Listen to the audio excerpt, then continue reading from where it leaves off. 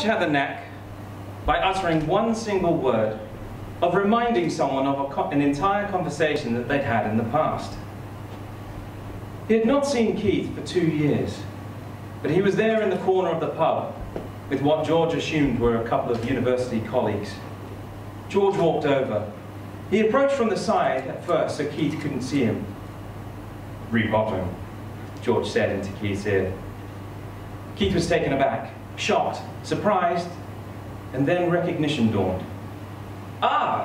Exclaimed Keith. "Yes, it worked. It worked wonders." He struggled for a moment to remember the name, and then introduced George to his friends. Keith had first met George at the Cornucopia Wife Swapping's Christmas ball. The Cornucopia Club was essentially an organisation for working, well-to-do people who liked to shag someone at the weekend after having shagged the same person throughout the rest of the week. George and Mandy were old hands. George was 40, a bit stocky, but had a pleasant, affable manner. He had made his money importing fitness equipment. It paid for a large house near Thaxted, a daughter in a private school, 2 big dogs, and Mandy's expensive tastes. Mandy was 28, short, buxom, pouty, and glamorous. Theirs was a stable, happy relationship, which welcomed as much sex as possible. Sometimes they even hosted club events at their own house. Keith and Sophie had tentatively sent off their application to the Cornucopia Club some months before, and the Christmas ball was the first event that they had drummed up enough courage to attend. They were both university lecturers, Keith, economics, and Sophie, anthropology. They were in their early 30s and had been married for about 5 years. They were the sort of people who continually examined their relationship and worried about it. Where are we at? Where are we going? And one night, during their post-coital dozing, Sophie had said, "I'd love to do it with a stranger." Sophie was tall, slim, and distinctive red hair. Keith was absolutely average in height, weight, and looks. "Me too, actually," he said. "If you're serious, how do we go about arranging it?" "How do you arrange anything?" said Sophie. So they trawled the internet, and the Cornucopia Club seemed to combine the elements of sleaze and middle-class aspiration in about the right proportions. Emails came back full of bravado, innuendo, and encouragement. They were dubious, but excited. The Christmas ball was at a hotel in the New Forest. When they arrived, the car park was nearly full. Keith and Sophie's little Renault seemed a poor cousin to the Volvos and BMWs. But light and laughter was coming from the building, and the organisers welcomed them at the door and reassured them to not feel under any kind of pressure. Everyone appeared amicable and chatty. Drink flowed. Groups of people laughed and flirted. Men had their arms around women's waists and spoke gentle filth into their ears. Keith and Sophie wandered into the swimming pool area. It was dimly lit, steamy, warm, and an orgy was in full swing. A couple was on the diving board, and they were nearing their climax. People in the water was clapping to the rhythm. The sun loungers around the pool creaked under couples and threesomes. "Fuck me," exclaimed Keith. "Fuck anyone," said Sophie. It was what they had expected, but it still came as a bit of a shock. They stood for long moments watching, but didn't want to be seen as voyeurs. "That's a fabulous dress, but why not get your kit off?" said a friendly voice into Sophie's ear. She turned to see George smiling and naked. He introduced himself. "And this is Mandy, who can't get enough." Mandy giggled. "It's so true." Sophie was attracted to George, and Keith was attracted to Mandy, and they exchanged pleasantries. "Come and join us," suggested George. "Of course," said Sophie.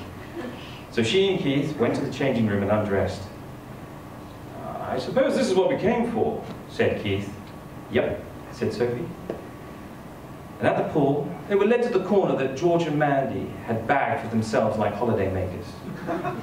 They lay down there with their new partners, and with hardly a moment's hesitation, they were making love.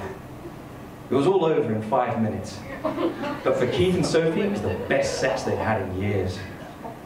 The four of them clothed, chatted, donning bathrobes, wandered to the lounge for drinks and food. George and Keith sat on a sofa, and the girls were separate, huddled and casting glances back at their men, joking and laughed. So what did you think of Mandy? George asked Keith. She's a cracker, said Keith, honest and simply. Isn't she just? George said proudly. Just loves to dish it around. Great body. Rather against his instincts, Keith found that he liked this mannish talk. And you enjoyed yourself with Sophie? I love a girl who makes a lot of noise. Yes, said Keith, his mind racing back to when they lived in a tiny flat in Camden and the neighbour had banged on the walls. Their conversation ambled amicably along. Keith liked George without feeling like he had much in common with him. A rather brusque businessman, a go-getter, but open and friendly. A pleasant change from his tight-assed university friends. Keith had a gin and tonic in his right hand, and next to it, growing from the floor, in a large pot, was a philodendron. I've got one of these at home, he said. It's gone all yellow. Repotting, said George. Keith looked at him. Repotted. It's the answer to all plant problems. Repot them. Oh, said Keith. I thought I might have just overwatered it. So, repotted.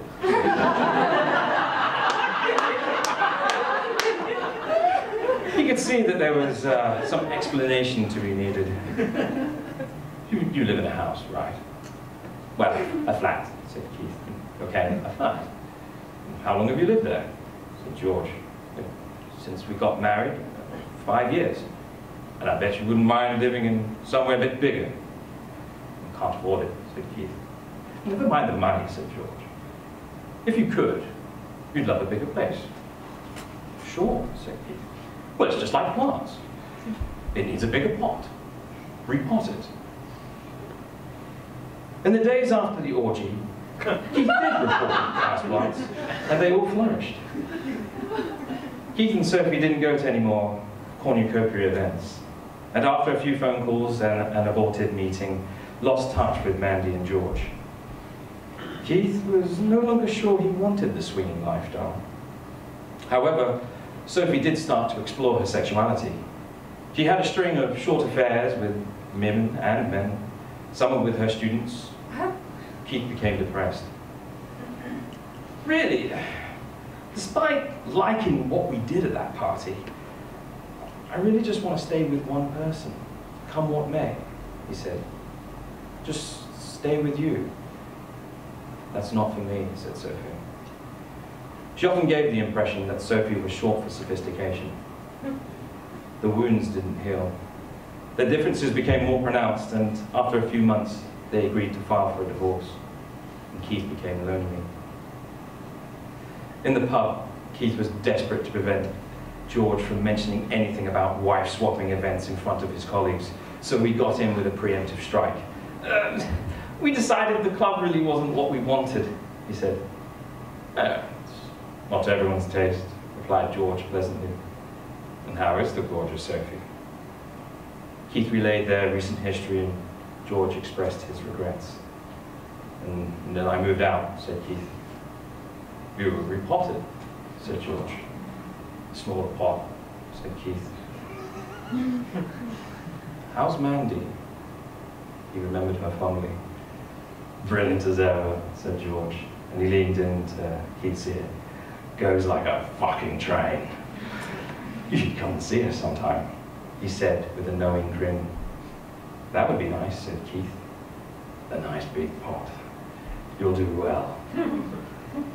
Keith's colleagues looked across the table with a degree of puzzlement, but Keith just smiled in his beard.